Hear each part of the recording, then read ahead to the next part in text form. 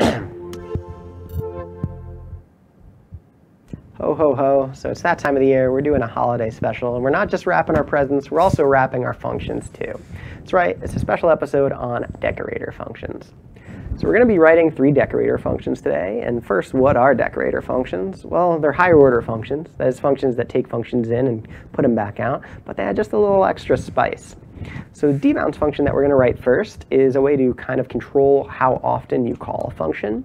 It'll return a function, and it'll only call that function after a certain amount of time in between the last time it was called. So let's write that. We'll do a const debounce.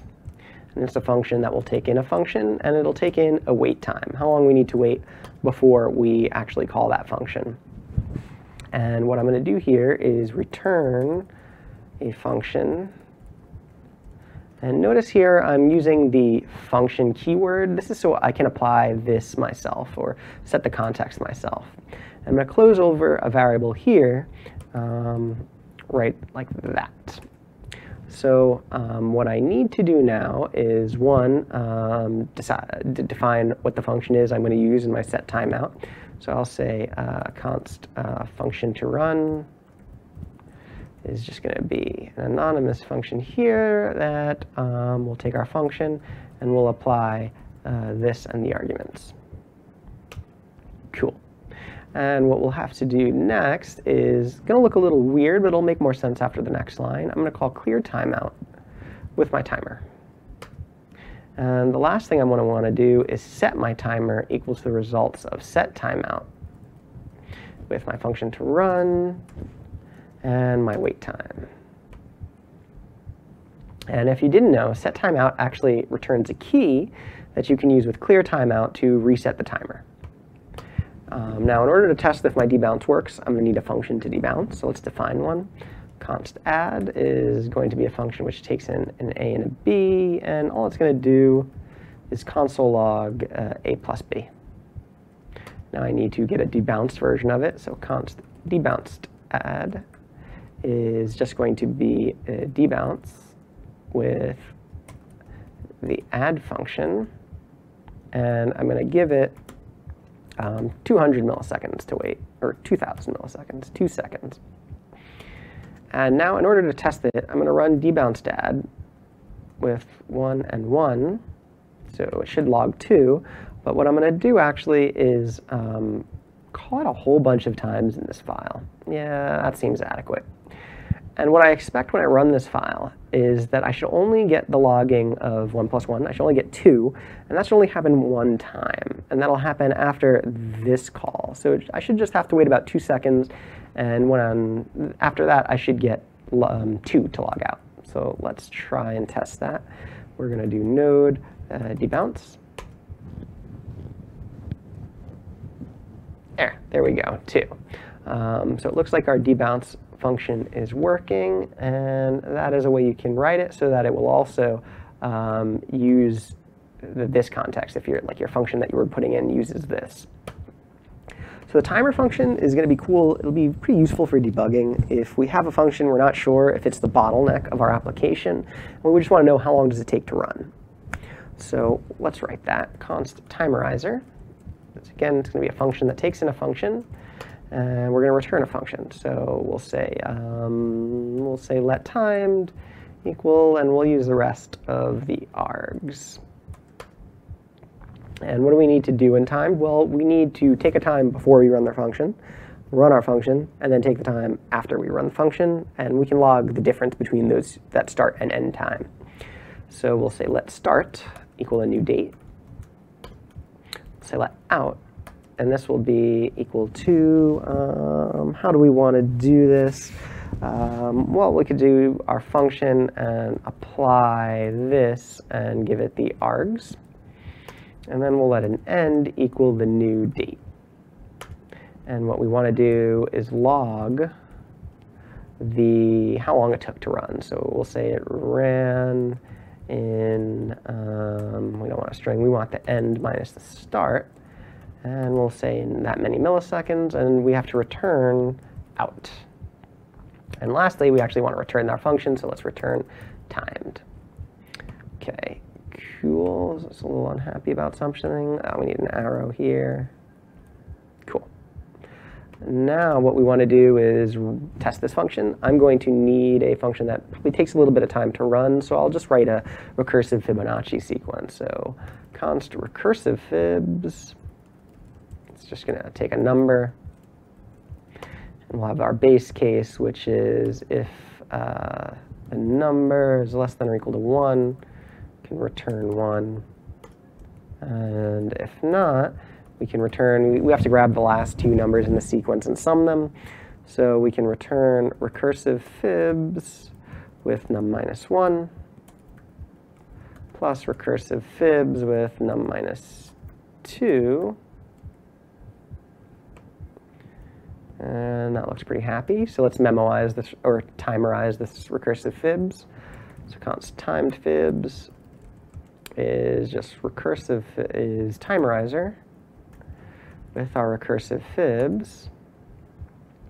And now let's test it by running timed fibs with, let's say, 1, 10, and 20. And let's see. Okay. Do we need to console log? No, we don't. This will log for us. And now we should see how long it took to run each one of those when we run this file. So let's node timer. And we should see 3 console logs. And what I would expect is that they would take a little bit longer each time. All right. Let's see if we can make it a little bit different. We'll do 1, 20, and 30. Really see the difference. Cool. So now we've got a function that will tell us how long it took to actually run the input function. Pretty useful for debugging. So our last function is going to be a memoizer function. And what this will do is save all of the inputs that this function has taken and the results of them. And if we're calling this function with those same inputs again, what we'll do is just use what we've previously output, what we have in our memo, instead of actually running the function and doing the work again. So we'll say const memoizer. And this is just going to be a function that takes in a function. And we're going to also, we'll say const memo, and we'll just use a regular old JavaScript object as what will be holding our memo. And now we're going to be returning a function, so let's return, we'll spread or use the rest of the arguments. And what do we need to do in here? So let's get a key that we can use for our memo. So our const key is going to be, we'll remember that for an object, all of the keys in an object need to be strings. So we have a nice json.stringify method, and what we can do is stringify the arguments. And then we could say if we have the result of that, so if we have the memo at that key, then we can return that. So if we have that, we can return memo at the key. Now, if we don't have it, we could say the memo at the key is equal to our function, and here's where we would call our function with the arguments. And what do we want to do now? We return that. Cool. And I think that's all we need to do. So let's test this out with our recursive fibs. I'm going to export it from this file, module.export, and we'll do timed fibs. And I'll also export our timer. Is that what we called it? Timerizer. Cool. And let's get them, require them in here. Const timerizer. And what else did we get? Timed fibs. Require /timer. We got those things from there. Okay. So what we can do now is memoize our fib function and then see how long that one actually takes to run. So we're going to say const memode memofibs equals memoizer with our, now do we want the timed fibs? Let's get the recursive fibs. Fibs, is that what I called it? Recursive fibs, okay. Let's export it. Instead of timed fibs, we're exporting recursive fibs. Okay, you're happy about that.